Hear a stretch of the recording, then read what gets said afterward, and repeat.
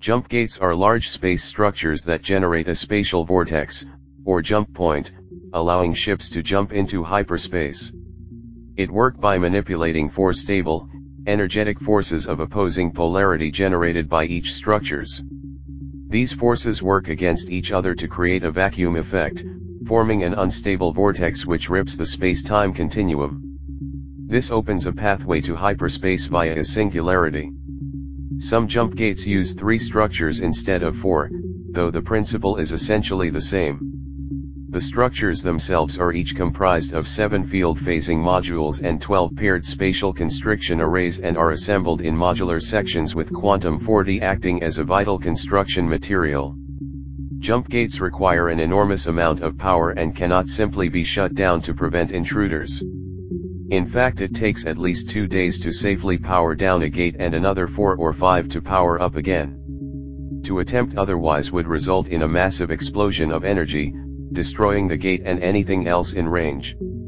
It is unknown exactly which race invented the technology, as nothing of the original jump gate builders has ever been found. All that can be determined by examining the gates themselves is that these aliens had been highly advanced, and extraordinary engineers. The first gates may have been built as early as 4800 BC, and had apparently spread across interstellar space as a flourishing civilization for some 4,000 to 5,000 years. After that they seem to have completely vanished, leaving behind no trace of their civilization, other than the gates themselves.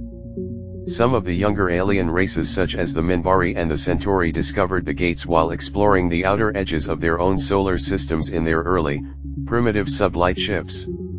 Once they had unlocked the complex codes required to activate the jump gate sequence, they began to explore hyperspace in an attempt to map the jump gate network.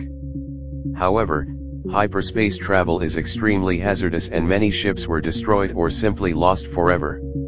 In order to avoid that, a series of tachyon beacons were established to help ships locate and activate the gates within the chaotic nightmare of hyperspace. After that, a new network built allowing for different races to more easily interact with each other.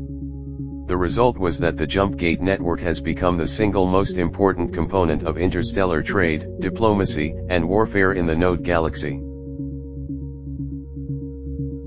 Please, if you like this video, remember to like, share and subscribe. I'll be posting videos regularly. Thank you for watching.